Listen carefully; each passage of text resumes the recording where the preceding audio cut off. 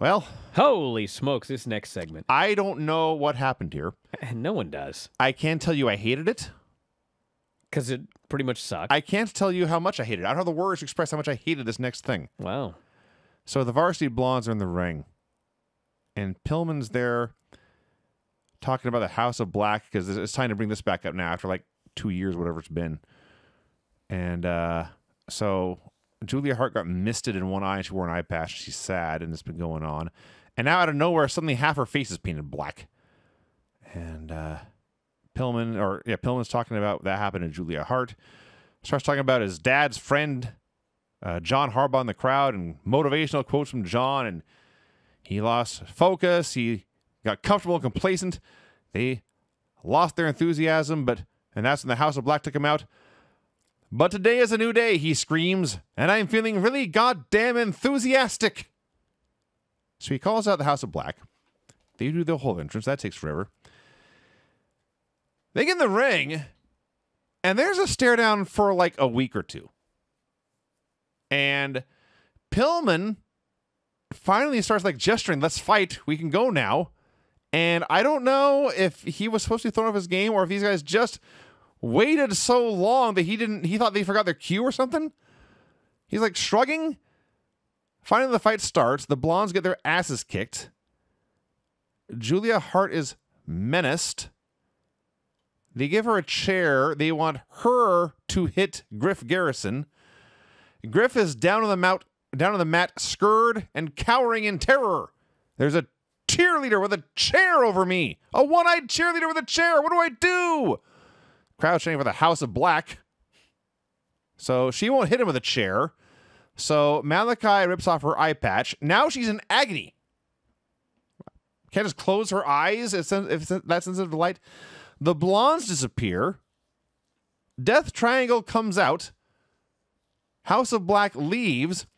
Then there's like a commercial and a promo, whatever. And for the next match, Julia is still out there all alone. The Varsity Blondes abandon her, and she just walks out on her own. What the hell was this? Bro, I must have talked for 10 minutes about this on Observer Live today, so I'm not going to repeat everything. So only 1/3 as long as it actually went. But there was a lot of things wrong with this. Name one thing right. Well, nothing. Okay. So, first off, poor Pillman. This poor fucker, he's trying to cut a promo. No one gives a shit because the promo's about spooky shit. Her dark soul. I can't remember what he said about Julia. I don't know. But no one cared.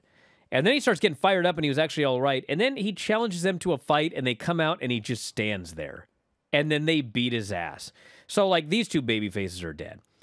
So when he's standing there, Julia Hart is behind them, okay? I thought for sure she was going to low blow them, and then they would get their asses kicked. Something would have happened. Which, if that had been the case, by the way, you would have done the turn, got it over with. They would have looked like much... They'd still be geeks because they should have seen this coming, but at least they would have got hit low before they got their asses kicked. Instead, they challenged these guys to a fight, stood there like blokes, and then they got killed. So... You know how we talk about, okay, El Santo, pretend he's not dead. El Santo is going to main event Triple Mania, for example, against Vampiro in a mask versus hair match, okay? Does anybody not know what the finish is going to be? Vampiro's getting a haircut. Yes. Yeah. Okay. They're still going to sell 1 million tickets. Yeah. Right. Yeah. Sometimes the fans know what's going to happen. And you give it to them, and they're happy, okay? I don't care what Julia Hart has been doing on Dark. I don't care if she's been working heel or whatever, all right? For those of us watching on television, she got sprayed in the eye with mist about 6 months ago. And for some reason, he actually missed, which is, you know, kind of a problem. But allegedly, she got sprayed in the eye with mist. And she's been weird ever since. Everybody else has recovered from the mist, except Julia Hart, okay? And she's got the thing, and she's got paint, and you just know that underneath that thing, she's got the Malachi Black eye, and she's going to be healed. I think everybody watching on TV knows this, okay? It's fucking time. It was time on Wednesday to pull the trigger on this thing. We all know it's coming. We were all waiting for it.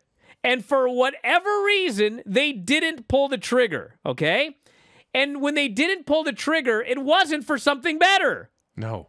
They didn't pull the trigger, and the segment was horrible. So, I don't even know what you do. It feels like they've long since missed the, Buddy Wayne, when it's time. Oh, time was... We missed that time a long time ago. Yeah. I think if they pull the trigger like this coming Wednesday, the fans will still pop for it. But, bro, it's time to pull the fucking trigger. Like, it's been way too long. I'm all for slow builds. I'm all for take your time. I'm all for not rushing. We're far past that. Far past that. I think this is probably the worst segment on the show since the Dark Order beat up like the Young Bucks. It's been a long time since this was bad. Bad. And Vinny's driven all the way here, and his camera's not working. Oh, cool. Classic. It's pointing at the back of the TV. All right. Yep, we go that way. Nope, wrong way, bro. 180 degrees the wrong way. Yep. We don't need two cameras on me. Hey, there he is. By the way, you need a good nose hair trimming. If you enjoy these videos, for just $7.99 per month, you can enjoy full-length editions of The Bryan and Vinny Show, Wrestling Observer Live, Figure 4 Daily with Tom Lawler and Lance Storm, the Mad Men Podcast, Speak Now Pro Wrestling with Denise Salcedo, and more, plus hundreds of archived shows, all in beautiful HD. Don't miss out. Join us today.